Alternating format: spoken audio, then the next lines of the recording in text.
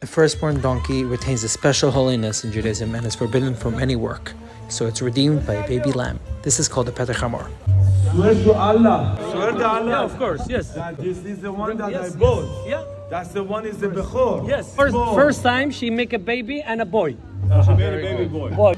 By us humans, a similar event takes place for newborns, and it's redeemed by a Pidyon Haben giving money to the Kohen.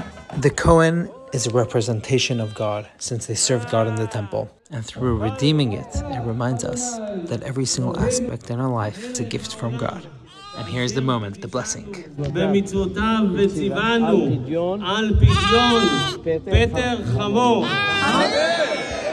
Donkeys helped the Jews leave Egypt. That's one of the reasons why the firstborn is sacred.